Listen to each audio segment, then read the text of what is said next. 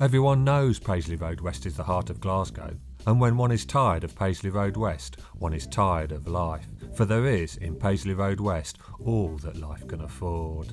Unfortunately, this isn't a view held by the King of Glasgow, and when asked to write a Paisley Road West contribution for the Glasgow Wandering 3 video, he refused. On pressing him for reasons, he replied, "The clue's in the name. It's a road leading to Paisley, which is in the west. No one wants to visit Paisley." Obviously, I ignore the King's beliefs and head to Paisley Road West every time I'm lucky enough to be in God's own city. And after a morning of heavy rain, or a lovely summer's day to Glaswegians, the weather cleared enough to visit my dirty, decayed, authentic, spiritual home. Usually, having crossed the George V Bridge north to south, I amble along Kingston Street, under the M8 flyover, experiencing a spring in my step where the dual carriageways of Paisley Road merge to commence Paisley Road West, at which point I become lost in admiration of the weathered tenements and keep wandering westwards in a world of my own.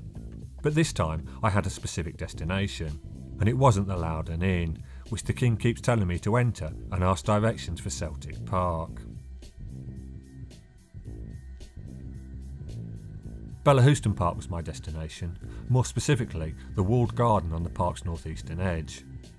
Parks are magnificent, especially those possessing bandstands. Sadly, the 1896 open Bellahouston Park can't boast such a structure, an omission no doubt due to the cruel prejudices suffered by the Paisley Road West area, in my ill-informed opinion anyway.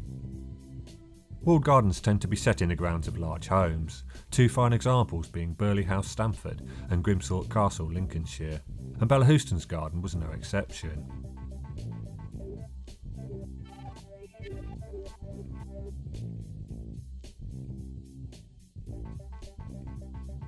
Before Bellahouston Park came into being, the walled garden was part of a substantial house, Ibrox Hill House. Writer John Bennett commissioned the house to be built soon after purchasing the land from the Ibrox estate in 1801, with the Scottish Architects Org website stating a new front was designed by David Hamilton in 1813. Merchant John McCall became the owner in 1816, and he, like all merchants, amassed his fortune via sweat from the workers' brows, no doubt. The house is no more, burnt and then demolished in 1934 according to one account, or demolished in 1914 from another source. To give an idea of the house's scale, in 1881 the Glasgow Herald listed the house and grounds for rent with these particulars. 3 public rooms, 10 bedrooms, 2 with dressing rooms, kitchen, laundry, servants' rooms. The house is supplied with Loch Catrin water. The offices consist of 2 double coach houses, stabling for 6 or 7 horses and a byre, and houses for butler, gardener and coachman. Like most walled gardens, Bellahouston's would have provided fruit and vegetables for the Ibrox Hill House kitchen, and is described in the 1881 Glasgow Herald advert as: extending about an acre, the garden contains vinery, peach house and conservatory. The garden was acquired by Glasgow Corporation in 1905, which indicates Ibrox Hill House was running on a shoestring, or maybe not running at all by this point. For my early September visit, the garden had an attendance of 1, me. This afforded the opportunity to ponce about, camera in hand to my heart's content, and stroke the beautiful brick walls without the police being called.